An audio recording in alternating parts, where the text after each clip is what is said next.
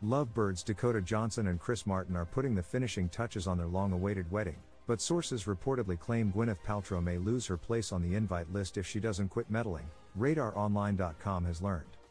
According to a recent report, Chris's 51-year-old ex-wife's no-prisoners approach is driving his 34-year-old bride-to-be up the wall.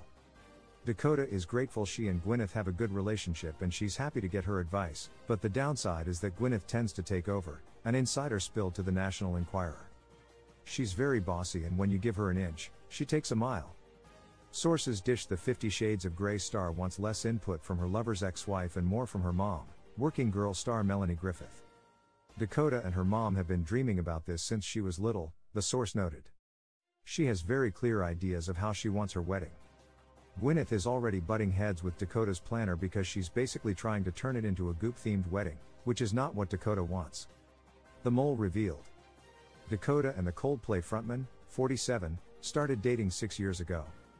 The couple got engaged in 2020 and moved into a Malibu mansion together in 2021. Dakota is a people pleaser but even she has her limits, the source added. If Gwyneth doesn't back off, she's going to snap. RadarOnline.com has reached out to Dakota and Gwyneth's reps for comment.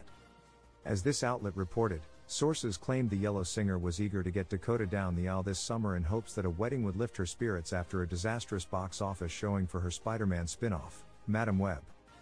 Chris brought her back from the brink by pushing for a summer wedding, the source explained. She needed some good news right about now. Dakota has hit rock bottom, an insider revealed.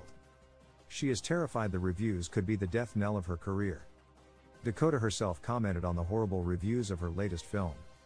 It's not nice to be a part of something that's ripped to shreds, but I can't say that I don't understand, Dakota confessed. I probably will never do anything like it again because I don't make sense in that world.